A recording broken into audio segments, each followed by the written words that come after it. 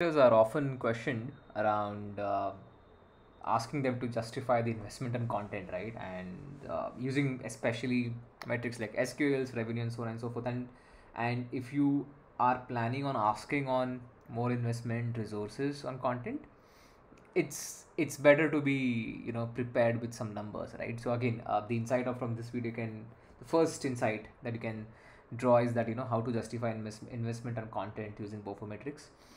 And again, if you already have some pieces of content on the website, so trying to understand as to which content receive a low number of downloads but a high download to MQL rate, and hence that these content are also resonating better with your ICP and hence can be redistributed more, right? Because they are leading to a better download to SQL or MQL rate.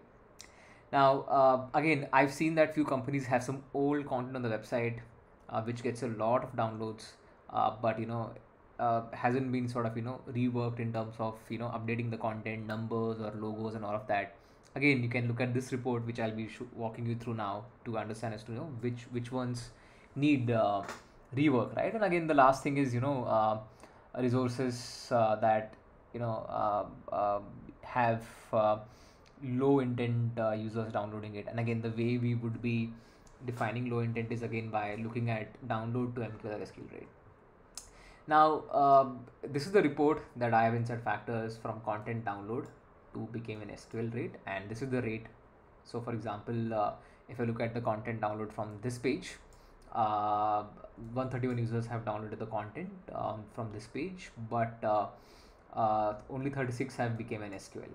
So that's 27.5% content download to SQL rate.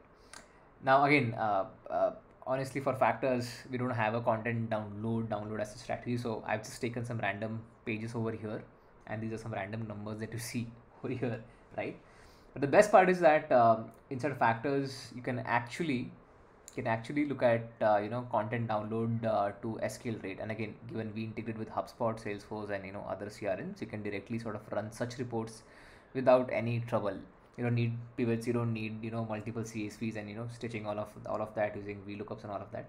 That need not be done. You can simply come inside factors, enter form button click containing page URLs, and became an SQL as a goal by adding lifecycle stages is equal to this.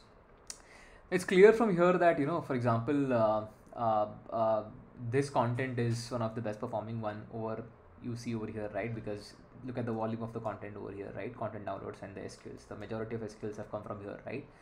So maybe this content can be distributed more, right? But let me go back and not go back, let me look at the other content URLs over here. So if you look at this one, which is Clearbit one, it has a higher content download to SQL rate as compared to, let's say, Leadfeeder content over here, right? But the number of content downloads here are 29. So it's clear that that this can be distributed more, right? But let's look at this one, right? Which is the Vista identification one.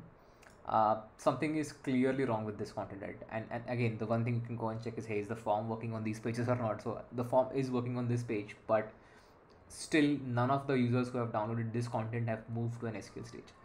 What it means is that somehow this is not resonating with the users, right? And again, not every content download should lead into SQL, but if you compare it against other content, it's heavily underperforming, right?